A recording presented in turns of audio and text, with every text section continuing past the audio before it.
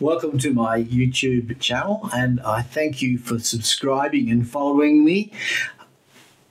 I'm delighted to be able to have opportunity to talk about my art, because that's what I'm really passionate about, obviously, and the things that I do out there in arty land. Well, when I say arty land, I mean painty land and getting my fingers dirty, and not in the studio like I am here. Well, if you call this a studio, but it'll do. One of the things you'll find me is I'm just me. I'm Russell McCain. Look, it's really strange being a very, very, very rare name. There's two Russell McCains in the world. Hello, the other Russell, if you happen to see this. And he lives in America, in Boston, and I live here in Tasmania. And so when it comes down to where worlds apart we are, except he looks very much like me and I look a bit like him too. He's got hair, I don't. Whoa, that's the genetics of it all, but that's fine. But it means that Russell McCain is easy to search and easy to find.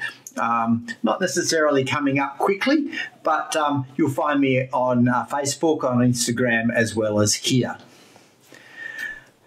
Just a little bit about myself.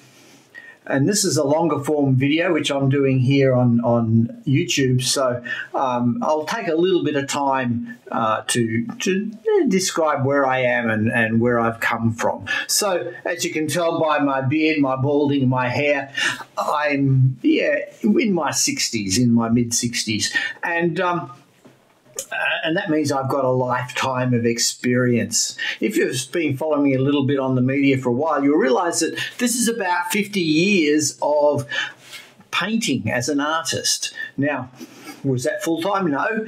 Well, my job and my living as an educator. So if you did a Google search on Russell McCain, everything on Russell McCain that pops up with those two names together is me. But I've also been an educator and an environmentalist as well. So you'll see a diversity of things. But basically, when I've lived my life beautifully to this time. Let me talk a little bit about how I started painting.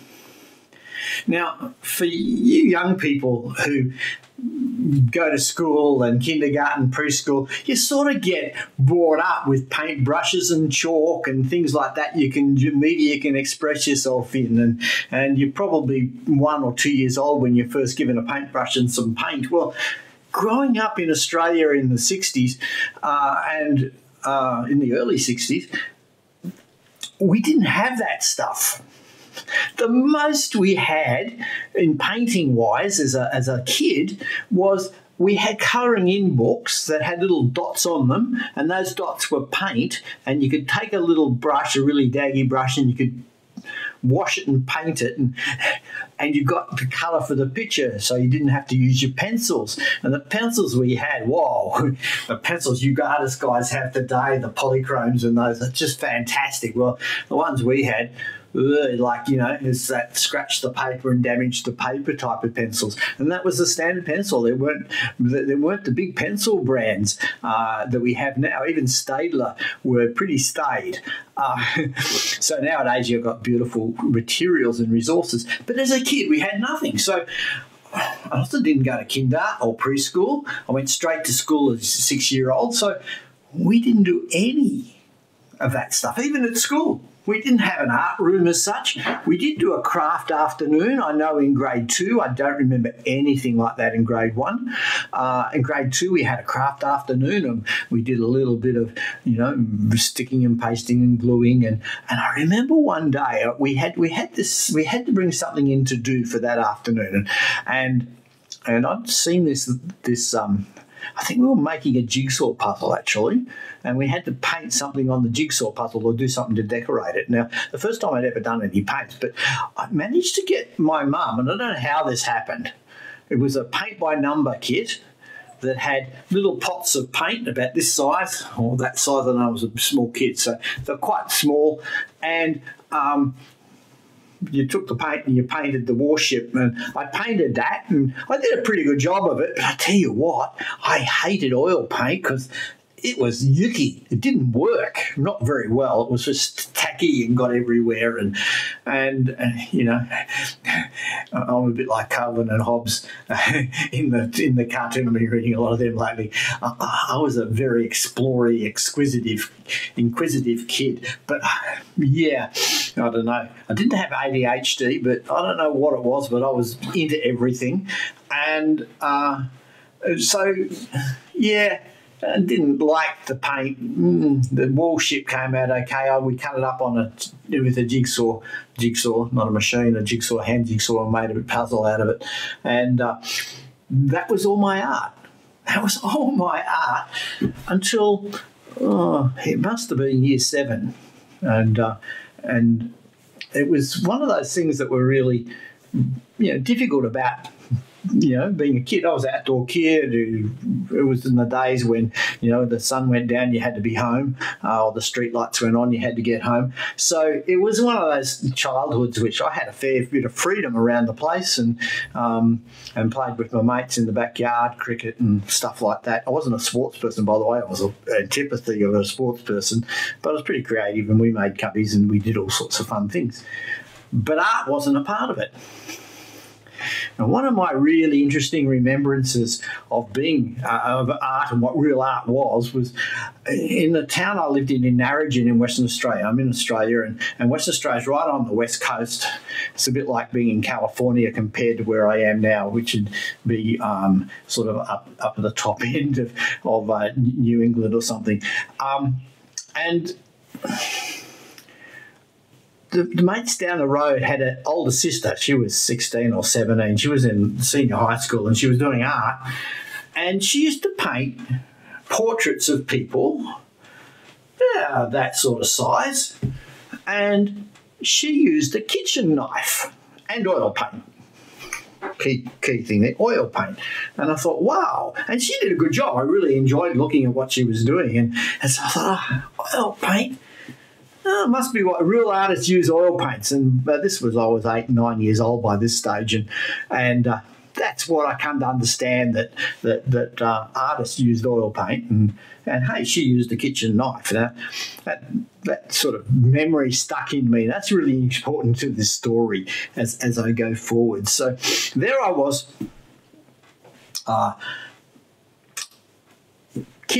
being kid.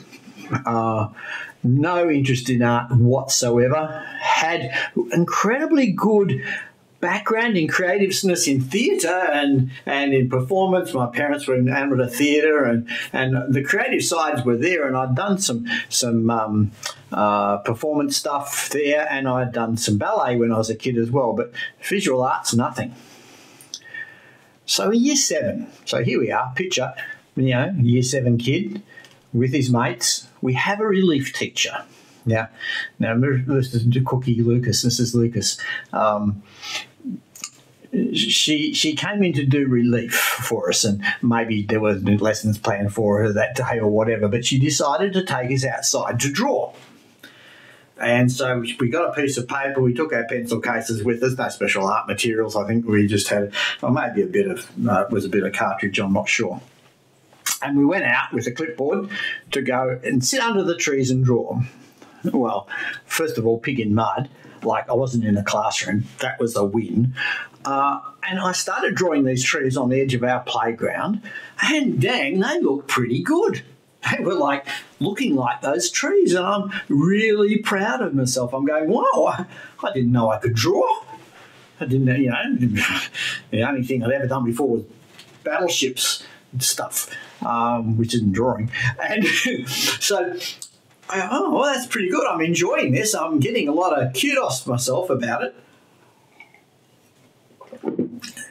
Well, that went good for a little while, and I'm not sure whether the teacher had commented how good it looked as she walked past. I don't know.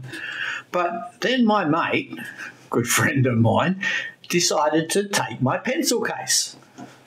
And I think I probably needed to sharpen a pencil or something. Again, it was pretty lousy pencil. It was probably a HB. And so, of course, I went and tried to get my pencil case back, and that ended up with a tug-of-war with the pencil case. Well, that was it. Russell, off to the principal's office. Now, in those days, you got the cane and things. And if it had been the principal I had before this one and the principal I had after this one, I probably would have got the cane. But fortunately, I had a really good principal, and I still know him. He's still alive, and I know his family well. And but I don't know what happened at the principal's office. I don't remember. It was probably sit there, Russell, and be quiet and don't say a thing and go back to class when the art time is finished. The teacher just wanted me out of her hair, basically speaking. And so there you are, end of the art career. It's hard to believe, but that's the most drawing and art I'd done up until, that was year 7, so I was 12, maybe 13. But the incredible thing happened that year. Later in the year, it's coming up to Christmas. And I thought, Christmas, what do I do about that? And we were poor as church mice. We didn't have much income at all. Mum wasn't working at that point in time, and it was pretty tight, very tight when I think about it back now. But I was going down the main shops, and we had this big general store. It was in a place called Coolaman. Now, Coolaman is just out of Wagga Wagga, so in the Riverina. So I'd moved by this stage from Western Australia to the middle of the Riverina. And so I'm there, walking past the shop, and there on the front window display, inside the window, was this set of oil paints, a little set, this big. You know, the ones with 8 mils of paint in them, very tiny ones, and there was 12 colours. And I go, wow, oil paints. Real artists use oil paints. I don't know whether it was because I'd drawn the trees and thought that I'd like to paint some trees. I don't know. But I'm sitting there and I go, oil paints. Oh, that's fantastic. So what did I do? They were $2. And $2 in those days was a pretty much fortune. Probably you can get them at a cheap oil place today for $14 or $20, but $2 in those days was probably like having $25. It was pretty expensive, and there weren't cheap art shops anywhere. I hadn't seen these things before in my life. And, they had the watercolour sets with the hard pats and things like that. I know they'd been around, but I had no desire to use them. They weren't for real artists. You had to use oil paint, surely. It's funny the ideas you get as a kid. And maybe culturally, that was what artists used. That was the big artists used. So I don't know how I knew that. But anyhow, I went home to Mum and said, Mum, for Christmas, can I get that set of oil colours in the shops? And what do you want those for? I just want to paint. I really love them for Christmas. And I badged her a bit, and I badged her a bit, and every day after school, I'd divert down to the shops and have a look in the window, and there they were, still there. Oh, good, Mum can buy them. Maybe $2 was like, pretty close on maxing out the major present. But I was hoping my sisters might buy it for me, and so come around Christmas Day. Well, before Christmas Day, as I'm going down the shop, the paints had disappeared, and I thought, oh, bother, they're sold.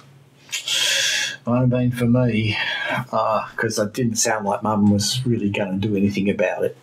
And so, anyhow, Christmas Day, opened up my presents from both my sisters.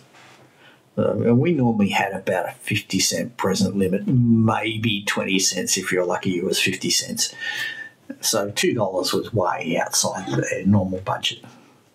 And there was the oil paints.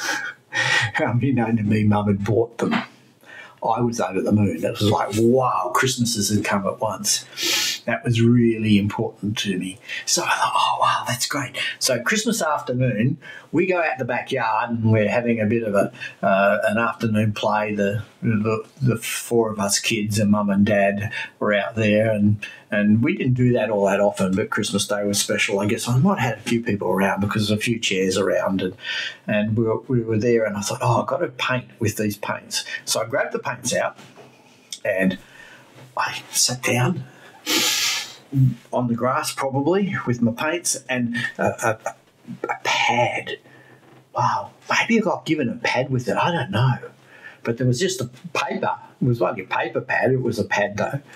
And so I sat down and there were 2 trees in bloom at the time. And I've seen a few of these around at the moment. The silky oak, which is a big tree. It's got these beautiful, rich, deep orange, yellow flowers. And there was another small tree in the garden, which was probably a bottle brush or something like that had red flowers in it. So I sat down and you know, there was a brush in the set, with the brush in the set, and I think I used the brush in the set, and I painted this tree, the small one first with the red flowers, and it turned out pretty good. I thought, well, I can do trees at least.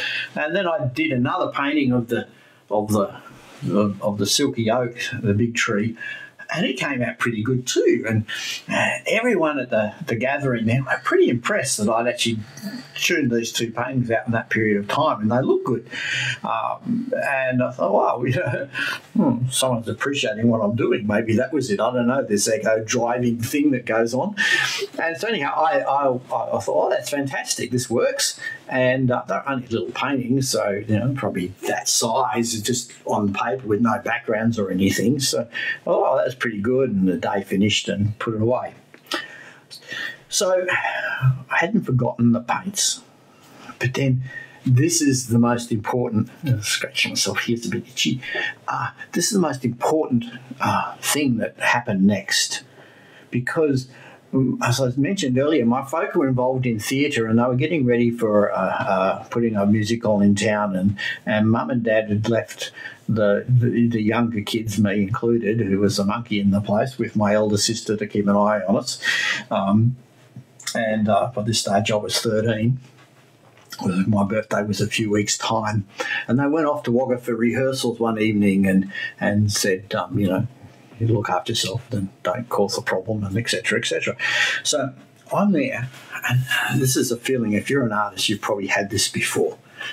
You get this overwhelming sense of itchiness in the hands, itchiness, I've got to do something. And I hadn't really experienced this before in anything great, but in the creative field, it was like, I've got to paint. I've got to paint. I really want to paint. I've got the paints, I thought, what am I going to paint? So I thought, I'll paint. So what am I going to paint on first? Well, I found a bit of masonite. It was about this big. And I thought, okay, I'll paint on that. And that'll be good. And if you've been seeing my shorts, you will have seen this painting just in the last week or two on YouTube. And I thought, I'll paint on this piece of masonite. That's a great idea. So I grabbed the masonite and thought, oh, can't use a brush, got to use a kitchen knife. So I went to the kitchen and found the daggest kitchen knife I could, so I didn't get in trouble. I didn't want to take the bone-handled ones, which were really rather nice. Probably done a better job than the one I picked, but I just picked this one that I thought, if I get it mucked up, I won't get into trouble, and we can clean the knife. It had a metal handle. And so I thought, okay, that's fine. I'll use that. So I thought, what do I paint? I didn't have, it was that night, couldn't go out and paint the tree outside. So I went to the books, and we had this book which had a whole heap of photos around the place in Australia, and Australian scenes. And there was a photo of this bushfire, this raging bushfire. And it was probably a photo from 1969, which was, you know, only a few years before this. Oh, it's about that time, actually, maybe. It was big fires here in Australia, and I saw this painting of a bushfire and the fire raging through the trees. I thought, well, I can paint trees. I know that. I've tested that out. I drew them. I painted them twice, mind you, once each. I can paint trees, so I can do this bushfire. And so I got out there and I got my knife and I palette knifed the painting. Well, I used up nearly all the paint. I used up all the red, or vermilion it was, in fact, all the yellow, and so I'm mixing that to make the oranges as well. I used up all the black for the trees. I used up all the ochres and browns for the smoke haze, and at the end of the time, I had a few browns and greens, not browns, blues and greens left over, and a bit of white maybe. Well, I think I used all the white. But I had a painting. I thought, well, that's the end of the paint set. Yeah, I'll be fine. And I was pretty proud of what I did. I put it up there. Well, when Mum and Dad got home, I didn't know how they would react. I thought, we'll be in trouble. I probably won't be. I was pretty good. Anyhow, they looked at the painting, and Dad particularly, but Mum and Dad were like, wow, you did that? You did that? Yeah, that's amazing. And so I thought, wow, I can actually do this. That was great. Went to bed feeling really good. I'd painted, I got it out of my system. That sort of drive to paint was satisfied. And the next day when I wake up, I go, oh, crap, I've got no paint left. What do I do now? Because that was Christmas present. All out there on the canvas, on the masonite. The masonite wasn't even primed. It was straight on the brown side. And I was like, well, that's it. That's it. End of that.